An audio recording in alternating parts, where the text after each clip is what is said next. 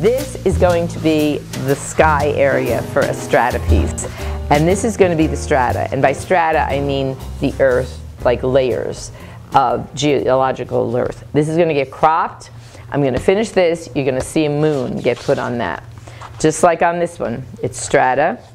There's going to be a moon that goes on it. I painted this navy to go with this. I thought that looked really good. And I do use a whole piece of paper because I like it. In fact, this is Kilimanjaro. It's nice and thick. So I put it on so that it will stick. First, I take gloss medium and just put some gloss medium here.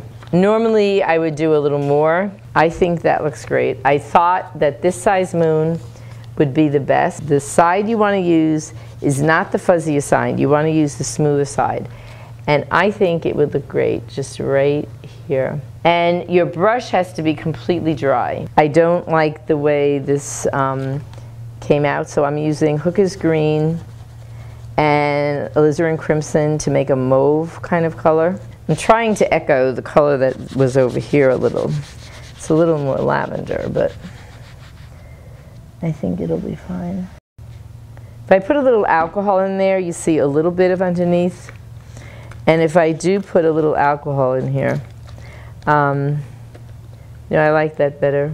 It's doing that. I'm going to take a newspaper. I'm going to try pleating this and just sprayering it. Yeah, see how that looks better? And then you just fix up a little where you don't like it. But it looks a little better to me.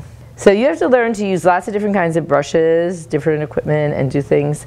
And we just need to take this out of the picture. So I'm just taking alcohol and scrubbing it back. That piece right there, it's really kind of dark.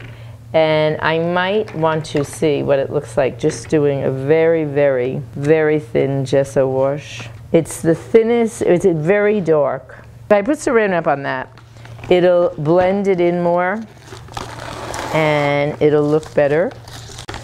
So I'm just going to go like that and it'll get a little bit of texture. See how you can see the texture? And it makes it not as black. All right, what we're doing is you want this dry and you go just through the paper.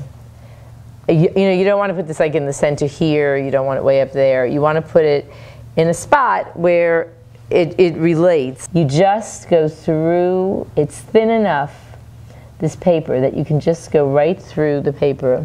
When it's drying, it'll texture, so I'm just going to have to now, it's starting to texture.